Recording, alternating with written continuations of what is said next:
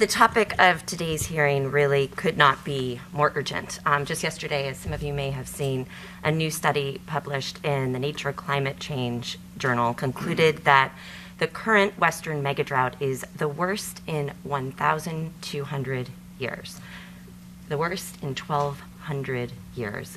And here in California, we are seeing the impact of this quite literally on the ground with, as Chair Aguirre Curry noted, California ground basins in many parts of the state critically overdrafted today. We cannot bury our heads in the sand and just hope for a miracle or hope for that next big storm. We need to plan for less water, pure and simple. We need to dramatically improve California's water conservation, infrastructure, and management. And more broadly, as the California legislature recognizes the urgency of the climate crisis, we have made historic investments to build climate resilience, to shore up water infrastructure, and also to help our communities prepare for sea level rise and to help better prepare for and respond to wildfire threats.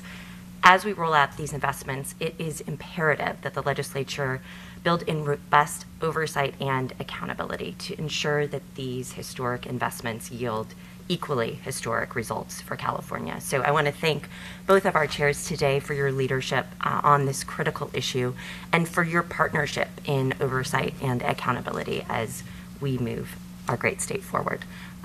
Thank you. Looking forward to a really thoughtful and an informative conversation today.